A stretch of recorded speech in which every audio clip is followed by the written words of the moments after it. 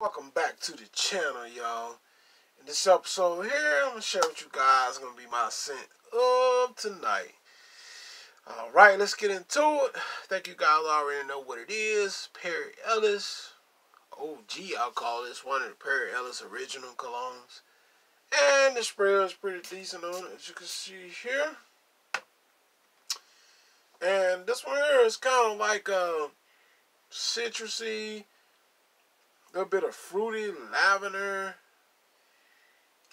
Now this one here kind of reminds me of wings. I'm gonna show you guys what it reminds me of. It smells similar to this one. Wings for men. It smells similar to this, but without as much lavender. This one here has a little bit more lavender than this does, but they do smell similar. This bad boy smells good though. Now what it also reminds me a little bit of Nautical Classic.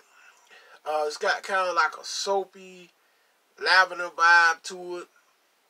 It's kind of like a clean, out of the shower, fresh type of scent with the Perry Ellis.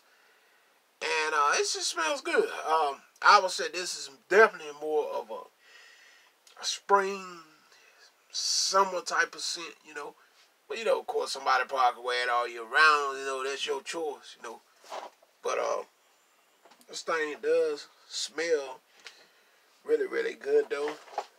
And it's a good one to get in your arsenal, guys. If you ain't got it, this is definitely a good one that you're going to want to get into your arsenal. And it just smells really good. Kind of like soapy, fresh, lavender, and it's amazing. Now, projection wise, when you first start out with like I blasted to the skin, you get about an hour to an hour and a half of projection with this one. This one, believe it or not, this one is actually strong. The longevity of this one is somewhere between 4 and 6 hours, and that's pretty good considering this is more of a aquatic, I would say aquatic to like more of a beachy, aquatic type scent. It does smell amazing though. I think you'll get tons of compliments with this one. And good silage. So this one here is definitely going to project, because this is going to be one of the ones that you're going to rock during the heat, summer and spring months.